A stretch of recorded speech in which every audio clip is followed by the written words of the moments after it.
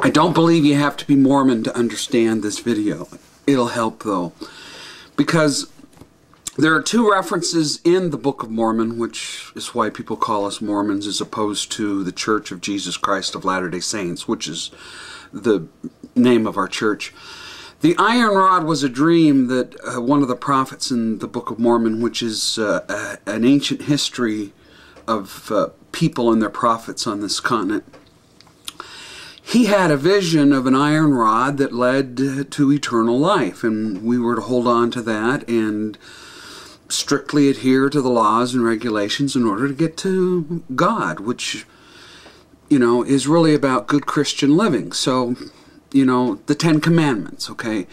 Then there was an incident which was real, where there was a magical, a divinely crafted compass that would point them to the right direction, to the promised land, if they followed it faithfully. And when they didn't, then the arrow, you know, went haywire.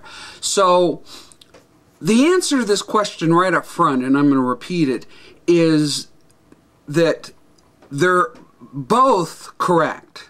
The Liahona Mormons and Iron Rod Mormons are just different personality types. Now, if you've done any study of C.G. Jung, and have experienced the Myers-Briggs test, then you'll know, I'm an ENTJ, that there are ways, and businesses use these to kind of get a sense for how a person tends to be hardwired in their personality.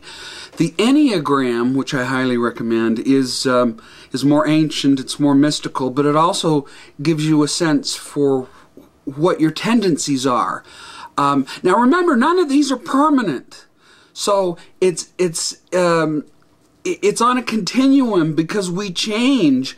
And the optimum solution for our growth is to embrace where it is we are right now, our tendencies, and then work to incorporate the lesser used parts of who we were. That's a psychological truth, that the lesser part of who we are unconsciously drives our bus.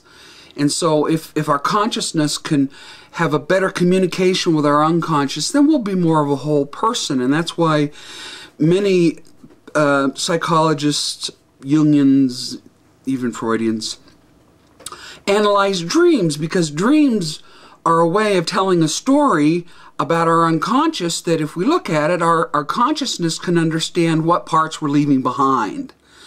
So Richard Pohl is the one who first came up with this, and I'm going to put a link here, talking about how Mormons tend to be either Liahona oriented or Iron Rod oriented. Iron Rod means we've got all the answers and all we have to do is go down the checklist, and there we are. And it opens us up for some of the criticism that Christians have, that Mormons think they can earn their way in to the kingdom of heaven, which is not true, because ultimately it is Christ's grace. After all we do, it is only through Him. He is the only one who can save us. Now, Liahona people tend to be less dogmatic, and you know, there are a lot of psychologists and writers, Nietzsche included, who really attacked the dogmatic way of doing things, because they thought that life was, you know, more open, and it was there was more possibility, and that God didn't have His hand and finger in everything that we did. Some people think, for example, that Mitt Romney is iron rod oriented, and I tend to, and maybe less, you know, speaking from the heart, whereas Rick Santorum tends to be, I think, more speaking from the heart. So, you know, I tend to be more Liahona, so I'm moved by Rick Santorum, and he's not a Mormon. I'm a Mormon.